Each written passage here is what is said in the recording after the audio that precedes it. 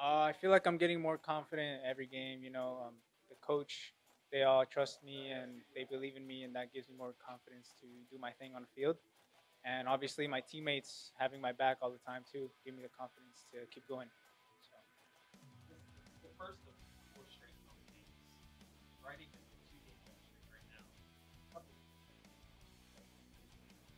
I think it's really big for us because I feel like we really learned from our past mistakes that we had in the first three games. We didn't get the result that we wanted, and I feel like it's all coming together, and we just got to keep going, and everything's gonna keep getting better, and hopefully we can keep getting these wins. So What do you feel like clicking right now between the two guys from compared to the first three games to these last two? I feel like we're all just starting to understand each other, and we have each other's backs, and we're just playing with our hearts, and we're just getting results. And I feel like that's what we needed at first, and we're starting to get the chemistry. So I think that's really what's helping us out.